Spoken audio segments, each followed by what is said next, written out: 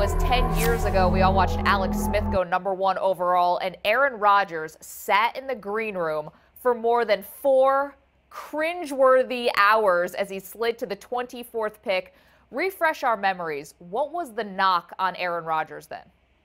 There were a couple different knocks on him. I think from the people I spoke to for the story, the primary knock that sort of permeated most of the NFL was that he had played in Jeff Tedford's system at Cal, and Tedford had already produced some, highly touted quarterbacks who didn't go on to do much in the NFL. So I think that worried people. Was also the question of, could he play in a pro-style offense? How would he be throwing the ball downfield? He rarely did that in college. He held the ball a little too high for people's liking. And there was also the question of just his inexperience. He played at junior college, played 2 seasons at Cal. I don't think he ever played spring ball at Cal. He just did not have a lot of reps under his belt either, which worried some people.